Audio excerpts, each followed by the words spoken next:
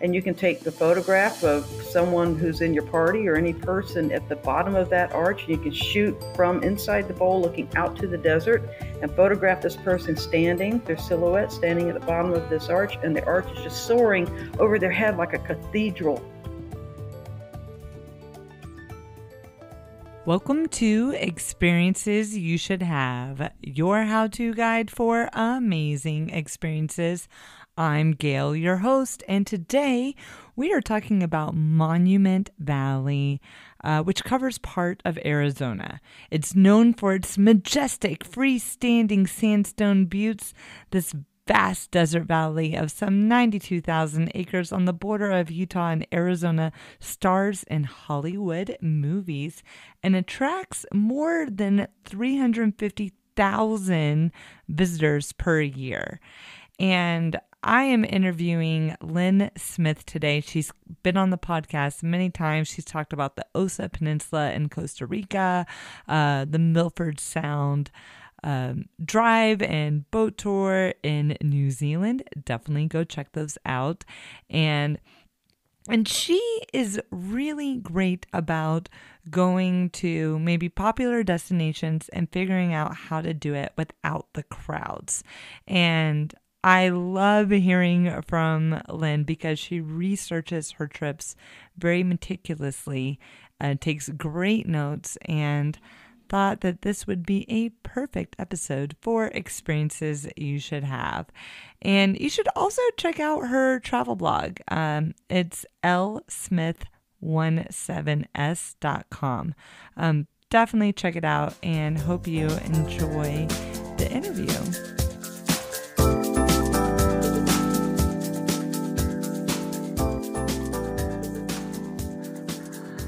So hi, Lynn. Thank you for coming on the show. Hi there, Gail. I'm glad to be here. Thank you. You are just so much fun. I love how much that you research these trips, that you're actively traveling, you're going on them, and then you're coming back with lots of fantastic notes. Yeah, so today we are talking about Monument Valley. I've never been to Monument Valley. I actually just went to the Grand Canyon for the first time a few weeks ago. How was your trip? Oh, it was just stellar. The American West is massive, beautiful, and however many nature programs or Ken Burns specials you watch or old Western movies, you just can't believe it till you see it. It's like anywhere else, once you're in the middle of it, the reality of the scale of things, the brilliant colors, the landscape, the people, just everything is very all-encompassing. Yeah. Now, something that I've noticed that you really specialize in is checking out these amazing places around the world while avoiding the crowds. And that really rings true here. And would you say that Monument Valley typically receives a lot of crowds? It's relative, but the last numbers I read, which I think date from 2018, is about 325,000 visitors per annum per year, which sounds, I don't know, does that sound like a big number or a small one? So if you compare it to the number of visitors to some of our and it's the most popular, one of the most popular parks, but not as highly visited as something like a Yellowstone or even Great Smoky Mountains National Park. A point of reference might be the number of visitors coming into New Zealand. Forecast for like 2020 is about 4.5 million people. That's a big country, Yeah, it's a big country. That's a lot of people. But at the same time, I think it's 3.8 million or something people living in, New York, the state of New York. So it's really all relative, but I would say that Monument Valley of what they call the Mighty Five, which is kind of in there. It's in Arizona, but chunks of it are up in Utah. The Mighty Five national parks that one finds in Utah, which is not what this is about, but it touches upon it, this interview, are really very popular. They're visited a lot. There are a lot of scheduled tours. international visitors, domestic visitors, lots of buses. But Monument Valley is just so big. And the trick is, if you look at it on Google Maps, it ain't easy to get to. It's not close to anything. It's at least 3 hours drive from almost anywhere else, right? Out in that region. So most people, I think, as a rule, at least try to spend one night, if not a couple of nights, if they're going to do Monument Valley. And so 325 or so thousand visitors per year is not huge, and it's a vast place that can absorb a lot of people. On the other hand, these visitors do tend to be sort of packed into certain key areas, which is where the sites are to see. Isn't that true of our national parks as well? So yeah, so that's where you kind of get the crowds. I mean, from the air, you probably wouldn't see seething thousands of people, right? Right. But when you're on the ground and visiting some of these better known locations within Monument Valley, and you realize that the access to these is kind of limited because of the roads, just, few roads lead to Rome, then you find that, traffic does pick up, and there are some tactics that I employ to kind of get around that and to get some spaces and quietude and kind of get off the main tourist bus routes, if you will. Yeah, that's fantastic. And for our listeners who've maybe never been to Monument Valley, or they're having trouble picturing what Monument Valley really looks like, can you describe what makes this place so special and maybe help paint that picture? Sure, happy to do it. So Monument Valley is, adjectives. Dig into your adjective bag and pull them out as you're driving, as you're approaching this area of Arizona and Utah, depending on whether you're approaching from whatever cardinal point of the compass. And you just have these landscapes that go on from horizon to horizon. So majestic, vast, just humongous, really come to mind, as well as isolated. You really get a sense of being a very tiny person in this large world of ours. When you get out into these distances, because of the desert, it's flat. There's not a lot of relief, except suddenly, boom, there's a mesa sitting up on the horizon as you're driving or riding along, and you approach this big, fat rock edifice thingy, that's bright red and orange and russet color, depending on the time of day you're looking at it, magenta. And so these rock formations just kind of pop up off this flat desert, not really moonscape, but it's a desert scape. And sometimes it's rolling and sometimes it's different colors, kind of depending on where you are out in Arizona or Utah. So Monument Valley offers lots of faces to the visitor, but the most striking impression anyone will get at any time of the year is just the sheer distances that you can see on a line. And if you get a little bit of elevation, maybe you've come up to a mesa, or maybe you're up on a hill as you're riding along, or maybe you're in the canyon areas. There's canyons everywhere. You're standing on the top, perhaps, looking down into a canyon and across. You can't tell if you're looking 100 feet away, 1,000 feet away, or 3 states away. There's just, the scale is so massive, it's hard to comprehend and get your head around it. Right. Wow. Absolutely. Wow. And you've mentioned, it's part in Utah and Arizona. Do you see the landscape change kind of depending what state you're in? You see the landscape change depending on not just what state you're in, but just kind of where you are in your travels in this region. And I guess I better define the region. The region I'm thinking of and that I focused on here is the border between Arizona and Utah.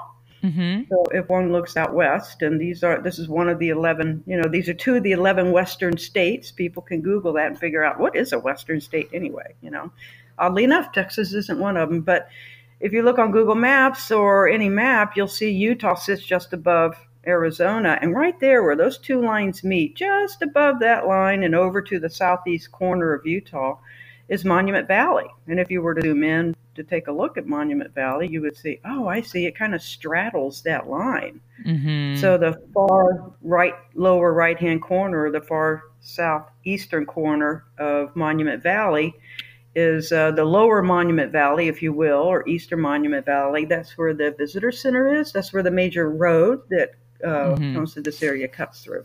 That's fantastic. Thank you for helping us get geographically oriented here. And why should someone visit Monument Valley? Well, it depends on Hmm. what you're into in your travels. I think most visitors go there because of this staggering views and the different faces and being out on the desert and seeing these signature buttes and mesas that have featured in Hmm. movies, primarily Western movies that are made in the United States and have been made, but also, spaghetti Westerns and other Westerns have been made out here on these, on the valley floor of Monument Valley. John Ford started shooting his movies in in the 1930s and really brought some attention to this area of our country in the black and white Western movies. John Wayne, different movies, and then since then, other movies have used different locations within Monument Valley because of these very unique rock formations that have names that just pop up off the desert floor, and the high mesas and the far distances that you can see, and the amazing sunrises and sunsets and starlit nights and canyons. And you can just picture yourself on the back of a horse riding through riding through this desert landscape. It's so romantic. I think it's the romance. I think that's what appeals to people, and seeing this area that just don't look like hardly anywhere else on the world. It just doesn't. Uh-huh. Oh, wow. Wow. Now, what's the most popular attraction in Monument Valley? The center of the activity tends to hover around the visitor center, Monument Valley, which is just way off at the edge of Monument Valley. But it gives you wonderful views of these rock formations. The key two rock formations are called the mittens, as in Mm-hmm. hand mittens, Mittens. And they really do. If you look at pictures on Google Maps or on my blog, you can see it's like a thumb turned inwards and then these fingers sticking up from these rock formations. Those are probably those and other mesas. And there's so many rock formations that are in the area that it's almost too much to see, certainly more than you would see in one day. Beautiful. Absolutely beautiful. Now, you went on the Mystery Valley tour. Can you explain really what this tour encompassed? Yes. So we had planned to spend a couple of nights in Monument Valley, a hotel that's located right there at the edge of the park with beautiful views of the landscapes right there and the most popular rock formations.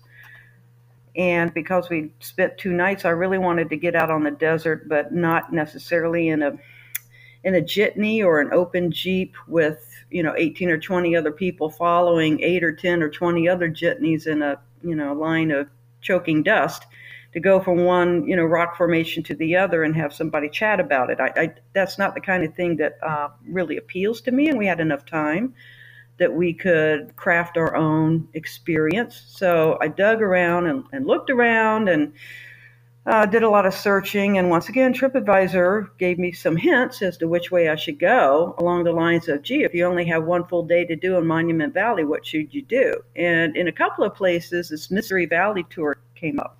Now, anybody looking at taking a trip out there would know that there are sunrise and sunset tours that you can arrange anywhere from, I don't know, about $60 a person to $125 a person, all of which are led by Navajo guides because you're on a Navajo reservation. You're not Hmm. really in a national park, you're on a reservation. So you have to make arrangements with guides if you want to go out into the desert. And so there are these operators, Navajo families, that organize tours, and you can sign up for them ahead of time and pay for them ahead of time online and schedule them and show up at the right place at the right time in Monument Valley, typically at the View Hotel, which is where we stayed, where these tours will begin. And instead of doing a sunrise, sort of right around that area of the desert and see the sun rising behind these just outrageous rock formations, or a sunset tour, I chose to take the Mystery Valley tour because it's lesser known. And it really focuses more on, I was like, well, what does mystery mean? Mystery Valley? What's the mystery? Ooh.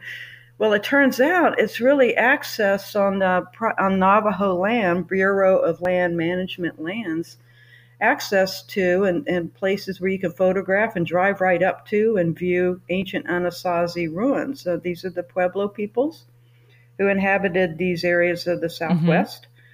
Think Chaco Canyon, perhaps. Some people have heard of that. So the ancient ones built their homes inside these cliffs and at the ends of box canyons, and they lived in these pueblos, and from like 1050 A.D. to 1350 A.D. So, and they made their living and managed to cultivate food and find water and so forth way back when. So those ruins are still out there on the desert. They're still tucked into these canyons and up canyon walls. There are petroglyphs and pictographs that you can see. And obviously, if you're being guided as we were by a Navajo guide, this young lady had actually grown up, was raised right there in the area, and told us stories that her grandmother told her about the Anasazi. These are oral tradition stories that have come down through the years, the thousands of years. So we got some real insight, and by going out early in the morning on a weekday with our guide, it was just the two of Wow. us traveling with the guide. So we had our own private tour for like 3 hours. And she took us to the most amazing. I mean, you don't know where you're going. She's not going to tell you anything ahead of time. We're just driving along, bangity, bangity, bang through the desert on this dirt road. And kind of chilly early in the morning in late September.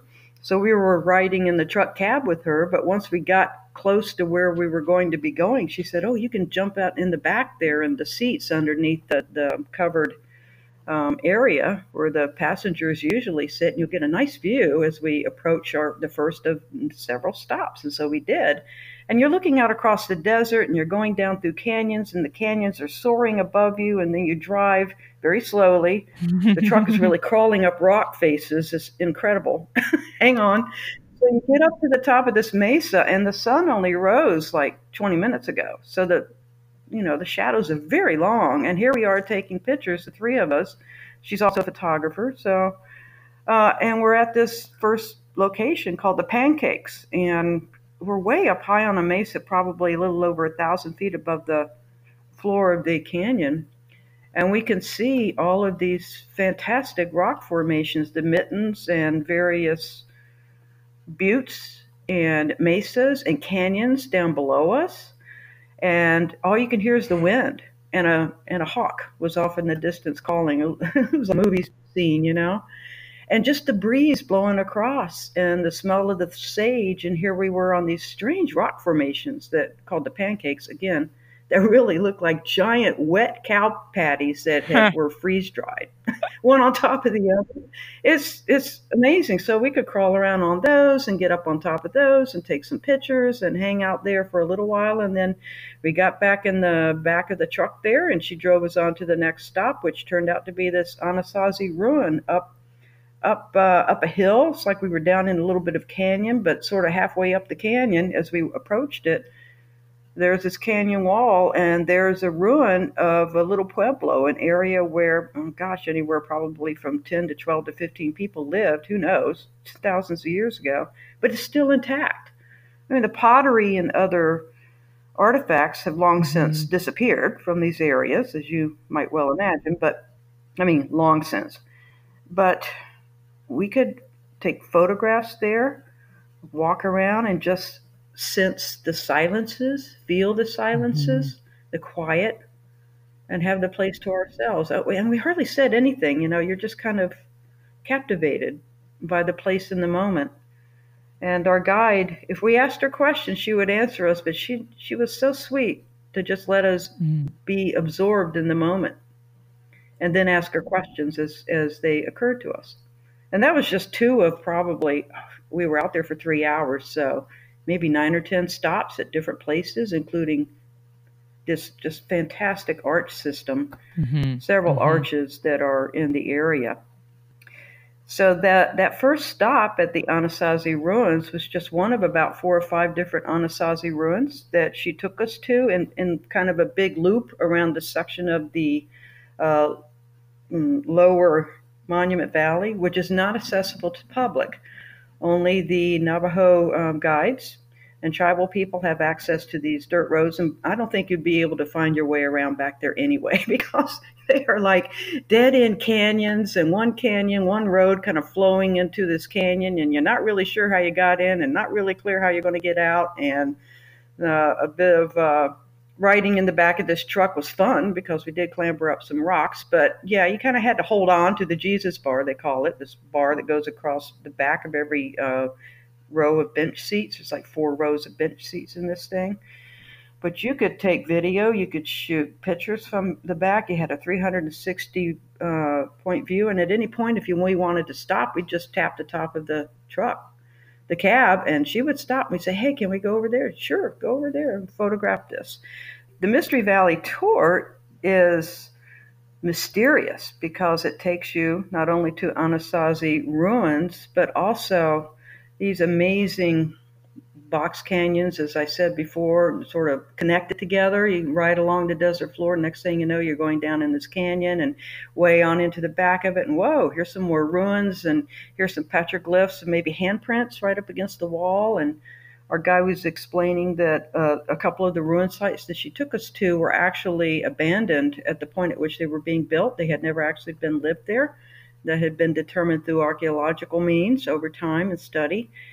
And then there were other places that we went to, that she took us to. There are these different arches. Of course, sandstone arch formations are very well known in the West, in various states, but certainly Utah and Arizona are probably most known for these just staggering arch formations. And they have various names that they've been given over time, but there was one place called Honeymoon Arch that I was just, I mean, they're all fascinating, intriguing, mysterious, kind of spooky, quiet, long shadows, the breeze moving through the canyon, and you're either looking up at this arch or you're crawling in a bowl. Like, picture this giant bowl sitting on the desert floor and tucked into a canyon, and up in the bowl, if you crawl up there about 30 feet or 40 feet up, there's an arch over your head, and it's a big semicircle, like a big circle, and there's an arch over the top. And if you go inside the bowl underneath this arch and you look to your left, right up against the wall, up about 15 feet along the wall, there's this kind of curved wall that's built against that wall of that bowl. And there's clearly a doorway that's just open. And these were dwellings were built with just sandstone bricks and rocks. And these dates from thousands of years ago. It's amazing. So that Honeymoon Arch was, oh my gosh, we must have spent 40 minutes there or more photographing in the mid-morning light, because the light was so perfect. Crystal blue skies, cerulean blue, rust red, orange, yellow, sulfur colors in the rocks, really showing up as the sun hit them. And half of this dwelling was in the hard sun and half of it was in the hard shade. And you can take the photograph of someone who's in your party or any person at the bottom of that arch, and you can shoot from inside the bowl looking out to the desert and photograph this person standing, their silhouette standing at the bottom of this arch, and the arch is just soaring over their head like a cathedral. It's just gives me, yeah. Oh, this is great. That is absolutely great. So, I mean, the Mystery Valley tour sounds like a must-do tour to have a private experience that's inspiring. Yes, and the secret is, I think, stay in Monument Valley at the right time of year. We could talk about that, which is basically spring and early fall, late spring before it gets too hot, and early fall before it gets too cold, but after it's too hot. So we went the last week of September, and this year, that was absolutely perfect, just perfect time to go. It's also very popular, so thus the crowds. But the secret is really for us. We determined that if we can go during the week, a weekday, stay a couple of nights in Monument Valley, you can camp, you can stay at a Hogan, you can look at Airbnb. There are about 3 or 4 Hogans around that you might stay in if you want to have that experience. You can stay at the View Hotel, which is like the place to stay because of where they are relative to these massive rock formations. But if you go early in the morning, and that's the Mystery Valley tour is offered very early in the morning, like right after sunrise. Your guide will show up at the View Mm-hmm. Hotel and you jump in the truck with her and off you go. And it's only like a 10-minute ride to get out to that part of the desert that where we began our tour. And Mm-hmm. or there's also an afternoon tour of the Misty. Same tour, same sort of route, stopping at the same places, but that's more popular because, frankly, if you're a photographer, you're going to want to do both or just the afternoon because the light is perfect, just perfect for photography at Mm-hmm. each of these locations, 9 out of 10 or whatever locations. But you'll be sharing, your truck will pull out and another one will pull in behind you, right? And so everybody Mm-hmm. will unload, everybody go out and take their selfies or whatever, get back in the truck and off you go. So you'll be traveling through more dust, there'll be more traffic, there'll be more people. If you're trying to roll video and get a real sense of the silences and the quietude and peacefulness, you won't be able to get, your audio will be full of voices and trucks coming and going. That's the reality of mass tourism today, and it was Mm-hmm. certainly present in Monument Valley. So the best way to avoid it, weekdays, early in the morning, sunrise. Beautiful. Now, tell me a little bit more about the 17-mile loop road. Then the 17 mile loop road, or also called the Scenic Valley Drive, is located at the View Hotel in Monument Okay. Valley. So if you stay at the View Hotel, your access will be immediate, especially if you've driven yourself. You'll be parked there. You can get out in your car early in the morning, beat the crowds, go drive this loop, or drive it midday in the heat of the day, which is what we did because we were out early in the morning on a Mystery Valley tour. And in the evening, we had Mm-hmm. saved that for our photography and moving to different locations for sunset and starlight photography. So midday was perfect to get out in your air conditioned car and go drive along this 17-mile Scenic Valley Loop Road, which is located again right at the View Hotel. So, visitors who want to just do that or as part of their Monument Valley visit, they pay their $20 at either the visitor center, which is located some miles from the View Hotel, or as they approach the View Hotel, there's a kiosk right there where you can pay $20 cash per vehicle.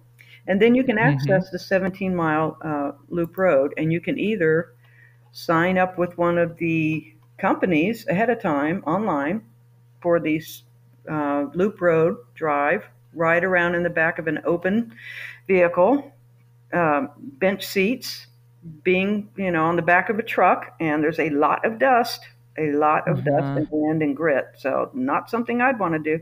Or if you have your own vehicle, yeah, it's a little more comfortable, and just do it during the midday. Now you'll join a long string of other traffic that's constantly on that road from morning until after dark, but it's so worth it because it sounds like 17 miles. Oh, we'll do that in about 20 minutes. Now you need to allow at least 2.5 hours Oh, because, wow.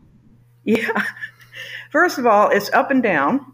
Uh-huh. Secondly, it's either rock underneath your tires or it's soft sand or it's dirt, slippery. Third, you really want to be in a vehicle, a truck or an SUV that gets you up off the ground because in some places you're going to be directing your vehicle over, I mean literally driving over rocks, across somewhat flat rocks, a row of them out there in the middle. That's your road. You're just driving across rocks and you're crawling up them, climbing up them in second gear. So it's not tough. You don't need a four-wheel drive, but it's not a good idea to take a sedan out there. Mm-hmm. So, and the speed limit is 15 miles an hour, and you'll soon learn that you can't go much faster than that anyway, or you'll rattle your brains out of your head because the road is rather rough. Or it might be gravel in places and just gravel popping up, so you want to be slow. But is it ever worth it when you drive this scenic loop road? When you just as you approach the view, you're going to see the Mittens, Mittens again, and Merrick Butte on your left. Well, these are just, I don't even know how to describe them, but it's the typical scene that you see when you Google Monument Valley. You think of Western movies, you think of book covers, you name it. This is the iconic view. And that loop road runs right in between those mittens, right along there, right in front of the View Hotel. And you jump right on it. You don't have to pay an extra fee or anything. Just start driving the loop road from the View Hotel. And you'll be driving right along the base of the West Mitten, Elephant Butte, which is this, I suppose if it's viewed from a certain angle, it kind of looks like an elephant. I didn't quite see that, but I kept looking. But anyway, it's Big Butte, which again, it just looks like a rock set down on the desert, but it's massive. It's like a small city. These things are huge, just huge. And you'll see the Three Sisters, and then so you're slowly driving along, and you can get a little brochure there, their view, or you can look up online. There's different ways that'll give you little descriptions of what you're going to see, and you can pull off. There are pull-offs all along the road, and as you move along this road, you get to John Ford's Point. This is probably the most iconic view of the Mittens and Merrick's Butte and the desert that has just been seen so many times in the movies. And I guess it was named for John Ford, the director, the movie director, Westerns, 1950s and 60s primarily, but some 40s and 30s. So this is an amazing place to go. There's quite a bit of traffic there. There's ample parking there, but this is where a gentleman, a Navajo gentleman, will get out on his horse that he keeps in a small stable, a little corral area right there near the parking area. And he goes trotting out on the end of this butte that has this long finger that sticks out and is way up high above the desert, and you can see forever. And in the foreground is this guy sitting on a horse. He's like in a cowboy hat and whatever. And you can take a picture. So, but this view from John Ford's Point, especially in the afternoon, if you do these things like after 2, the light is going to be so perfect. It's going to be just awesome. And then you get to Camel Butte and some, these names won't mean anything to people, but when they start looking at the map and they're like, oh, let's go to the next one. What's the next one? Oh, it's the Hub. What is that? It's 150 feet high. There was a cluster of dwellings at its base. Oh, you mean Navajo dwellings? Yes, we're in the Navajo reservation. And how about Sand Spring, a natural aquifer out in the desert? Wow, that's an important thing for everybody, including the 10 families that still live out. Navajo families that live right out there in Monument Valley who don't have running water, don't have electricity. So the source of water for them could be, I suppose, always has been, this natural aquifer. And then there's, I just fell in love with Artist's Point. Artist's Point. And you can see why. It just makes you want, I think I'll be an artist today. Where's my easel and where are my paint? I mean...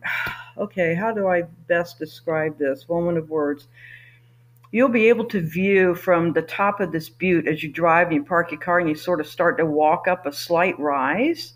And as you walk up the slight rise, these tall rocks appear on your right, and it's like you can tell you're at the edge of a canyon. And you can tell when you get to the top of this rise that you're probably going to get a mind-blowing view of the desert sweeping away from you and way down below. And oops, you will not be disappointed.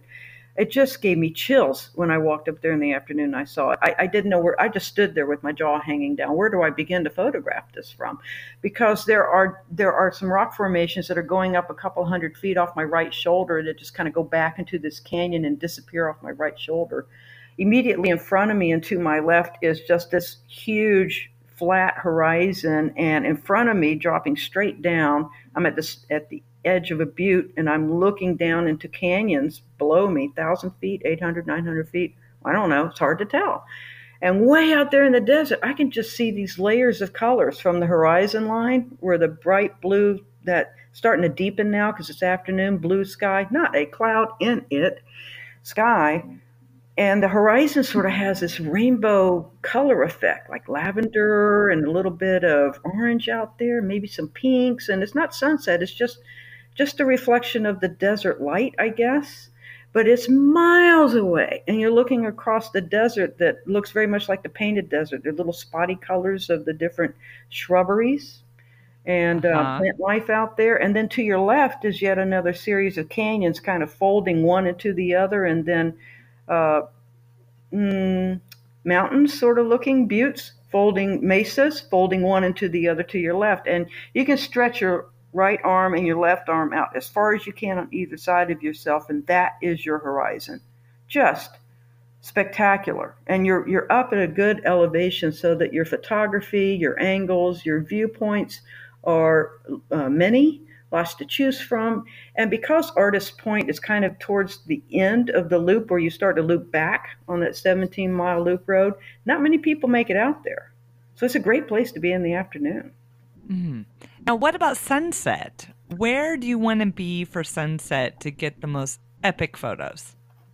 That place I just described, Artist Point, if you're willing to come back to your hotel or get back to the start of the loop road after dark, that would be probably one of the more incredible places to photograph your sunsets from.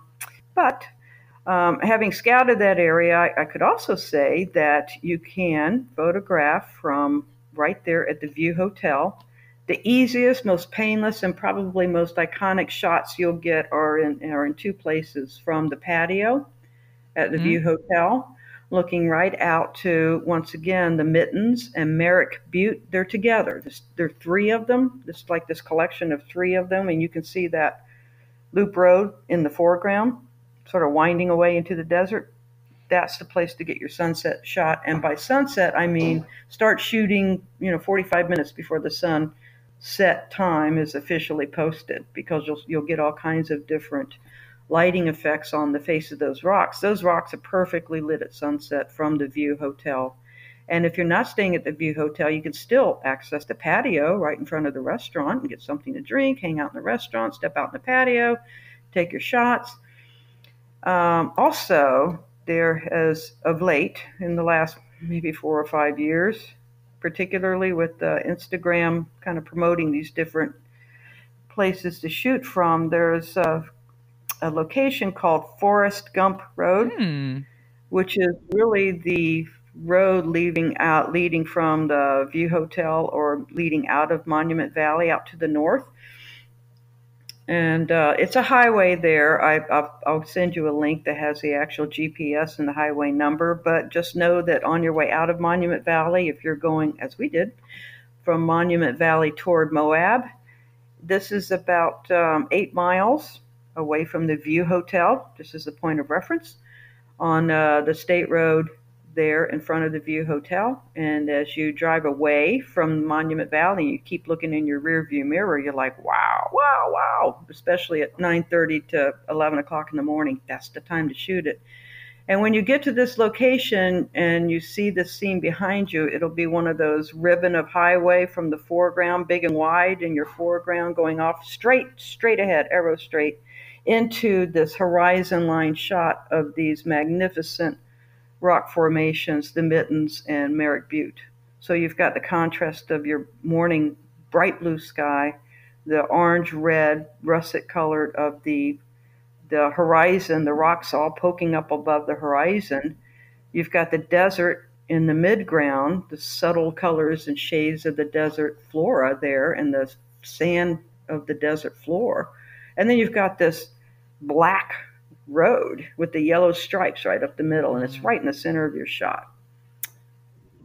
That's called Forrest Gump Road. That's an amazing shot, but it can only be done in the morning.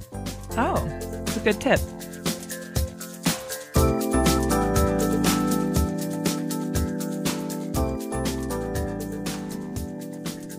Now, let's move over a little bit to logistics. First off, let's talk about costs. What was the average cost of a rental car for this trip, since you mentioned taking your own car really helped with the comfort of this type of trip? Sure. Some people start their trip to sort of this area of the Southwest, maybe Monument Valley or the town of Moab, or, the Arizona-Utah border, or even just doing a loop around Utah and seeing the Canyonlands. Many people will start their trip from Las Vegas. It's not unusual, just like the people visiting the Grand Canyon, because Las Vegas is readily accessed via air. So we did that. We flew in and out of Las Vegas, and in our case, we had a total 10-day itinerary for visiting Arizona and particularly Utah, and then driving back. It was a big loop. So we got a rental SUV out of Las Vegas for, we paid $433 for 10 days. It's kind of what the rates were at the time of year that we went, which was the last week of September, last 10 days of September. And then when you stayed at your hotel in Monument Valley, how much did that cost? This hotel is called The View, capital T, capital V, The View, and it's about it's a 3-story long hotel that sits in the most perfect place for photographs off your balcony. Mm-hmm. That's why it's very popular. And I do recommend a 3rd floor room, which is the uppermost room, so that you don't have sort of somebody else's, floor sticking out over your balcony. You have a better view of the sky at night, for instance. We stayed there in a 3rd floor room in the last week of September for $289 a night, double occupancy. You can get different configurations in the room for your beds if you want, but that was it, $289 per night. Now, for those with limited mobility who maybe want to stay at the View, do they have an elevator in there? Do they have ramps going into the hotel, if you recall? Absolutely. Absolutely. The tours, the hotel itself, access to the restaurant, which is on the 2nd floor. There are elevators. They are very accessible. Mm-hmm. And ADA compliant as best I could see. You can roll on out to the patio from the restaurant. It's on the same level, which is delightful. Great. It's a great place to hang out. So yeah, definitely. Also, if people end up taking a tour, arranging for a tour, if they don't happen to have their own vehicle, you'll be catching your tour from the View Hotel, and it's easy on board. Easy transfer from the hotel to the front of the hotel to get on board, and you can take that 17-mile loop or get on your sunset or sunrise or Mystery Valley tour or whatever it is that you choose to do. They're certainly very helpful in accommodating everyone that they possibly can there. Great. Absolutely fantastic. I love hearing that. And as far as like food and water, what were you eating while you were there? I mean, were there places to eat? How much water did you need to bring in? Because we were on an extended excursion, 10 days, we were at different places along the way, different towns where we would pass through or stay. Where we had facilities, we would normally grab a few gallons of water and keep them in the car. That's what we do when we travel through desert environments anyway. We just always like to have lots of water with us. And we absorb a lot. But you can drink the water there, no problem. I mean, tap water is no problem. You can eat at the View Hotel. They have great breakfast, lunch, dinner, full service restaurant, no problem. But there aren't any convenience stores or anything like them. Again, think of Monument Valley as out in the middle of nowhere. So whatever you think you want, if you have protein bars or particular snacks or foods or something like that, or that you want to bring with you, maybe you want to bring a cooler. Maybe you want to have ice in it. Maybe you want to have a few gallons of water that you can, if you want to make your own coffee in the morning or whatever your deal is. But whatever you're bringing, get it well in advance of coming into Monument Valley. Again, if you look at the map situation and you see what kinds of towns and facilities there are nearby, really the nearest facilities to get gasoline and that sort of thing are at the entrance to Monument Valley near the Monument Valley Visitor Center. There's a highway right there, and it's sort of, a couple of gas stations, a couple of quick serve restaurants right there. I think there's even a McDonald's I remember seeing. So yeah, but once you drive into Monument Valley and drive into the View, which is a good 30 minutes plus away from the Monument Valley Visitor Center, you're on your own except what the restaurant has and vending machines and their little gift shop there. Now, for our digital nomads who depend on having access to cell service and Wi-Fi, were you able to get a good signal there in Monument Valley? No. If you're at the View Hotel, yeah, Wi-Fi was in the rooms and in the restaurant, and it was good. Didn't have any problems. Mobile cellular service, not so much, depending on your carrier. But really, I mean, you're not going to see a lot of cellular towers popping up all around you. You're out in desert lands and canyon lands, and while there is cellular service, it was quite spotty. And in fact, throughout the American West, I would just tell people that you probably want to have some maps with you or have downloaded your maps to your phone or whatever your device is before you actually get out there in those desert landscapes and start those long drives. because you can't count on having mobile service everywhere you go. Mm-hmm. Now, what about gas? Were you able to gas up in Monument Valley? No, we ran out of gas like 4 times. Okay, I'm just kidding. Yeah, there. We gassed up when we came into Monument Valley. I think just before. And again, there's, like I said, the gas station, convenience stores, some quick serve restaurants, that sort of thing. Small sort of collection of them at very near the visitor center on Uh-huh. that highway. As you turn away from the visitor center and begin to drive into Monument Valley, just one road leads in there. So Hmm. one road in, one road out. So you need to get everything right there near the visitor center that you might Yeah. want, including gasoline or other provisions. Now, how far in advance should you plan this trip?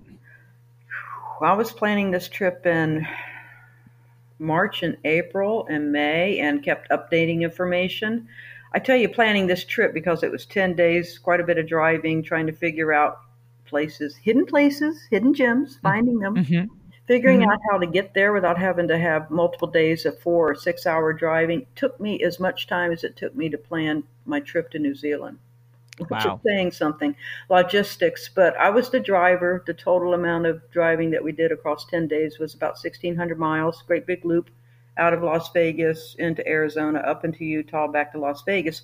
So this Monument Valley segment was just one segment of a multi-segment trip. So Hmm. it took a while, and the trick is some staying at a place like the View Hotel, or if you want to stay at any of the national parks, if you're planning to do those kinds of trips, or you're coming into popular towns like Moab, or you're coming into small towns along your route that you may have planned for. If you're hikers like we are, we get out there in the boonies. We may stay in smaller places. We might be looking for Airbnbs. In that case, not a whole lot to choose from. So I think you want to run a minimum 4 weeks, 4 months ahead of your trip Okay. plan, minimum that far in advance, and make your reservations at the more popular hotels or Airbnbs that you might find. Oh, that is fantastic advice. Now, what should you bring, or what's something that you're really happy that you brought, or something that you forgot you wish you had? We thought about that a lot. What was I glad I had brought? I'm not one for hats. I might wear a ball cap or something, but I knew we were going to be out in the sun, the unremitting, drying wind that sucks the moisture out of you. So we were very happy to have more than one water bottle, especially if we were out hiking. And I was particularly happy to have a substantial, broad brimmed hat. So I went Western, I went cowboy, kind of Hmm. cowgirl on that one. But it just makes sure a ball cap will not protect your neck and it won't protect your ears. Sunscreen, we were happy to have our sunscreen. We used it liberally. And head covers, just absolutely required. Water, take more water, drink more water. If you're used to hiking in other environments and not the desert, and you say, "Oh, this water bottle will do us just fine for the next 3 or 4 hours," take another water bottle. Trust me, you need it. You'll be dehydrated before you know it because the wind also sucks the dry air, and the wind that's perennially blowing a breeze to a wind. It's very dry, very low humidity. So your skin will get crinkly. Mm-hmm. You will dry up like a Mm-hmm. prune. So you really want to drink a lot more than you ever think you're Yeah. going to be Wow. drinking. Wow. And do you have just some final tips for our experience seekers out there who are putting this on their itinerary? Yes. Don't be a bit surprised if windstorms pop up. We ran into them in more than one location, and they're not indigenous to certain times of the year. So just keep an eye out on the weather. Plan for the right time of year to go, and know that if you pick the time when it's cool enough to hike in the morning, nice enough in the evenings where you're not freezing to be outdoors in the wind taking your photographs or whatever, you're probably going to be there when other people want to be there. So plan for some traffic at the more popular spots. Plan for a lot of people at the national parks. Go very early in the morning. Get your any passes. You can get a national park pass for retirees, any other special deals that you can possibly find. Make your reservations well in advance for places to stay because you just don't have a lot to choose from out there. And be mindful of your water use. I mentioned those 10 families, Navajo families that still live in Monument Valley, and they don't have running water. So, they have solar cells, many of them, which is great. It's awesome. But so don't expect swimming pools and spas in places Yeah. where you stay. Be mindful of your use of water. And again, I think it's really important. I'll just reiterate the importance of, if you're going to rent a vehicle, go ahead and get an SUV or something that'll get you off the ground. Forget about the Dodge Charger. They're really trying to promote those at these rental centers, look sexy or whatever, but it's just not practical. Get Okay. yourself up off the ground and enjoy some safety when you're Oh, driving. oh, well, thank you so much, Lynn. I truly appreciate it. I love how you research. I love how you travel and get off the beaten path a little bit. And this is just going to be some great information for our listeners and readers. If you go to experiencesyoushouldhave.com, click on episodes, and you will see some well-written show notes there, covering everything that was said today and more. Thank you for having me, Gail. I so enjoy your podcast anyway, and I appreciate being a guest on yours. So thank you so much. Well, we will have you on more because I want to learn more about this 10-day trip and where you went next and how to guide to make it happen. Okay. Thank you. That sounds cool. All right. Thank you so much.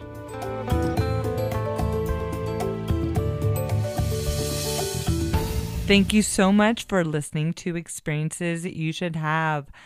Please tell a friend, a coworker, anyone that you might be near right now, that stranger staying next to you in the coffee shop as you listen to this, you should tell them. Listen to and subscribe to Experiences You Should Have podcasts. We are always looking for new ideas, new episode ideas. Hit us up on experiencesyoushouldhave.com, and please check out the show notes on experiencesyoushouldhave.com. We do a nice write-up of each episode containing links, photos, and the information that you would need to have to start planning your next adventure. So until your next adventure seekers, I can't wait to hear where you are going next.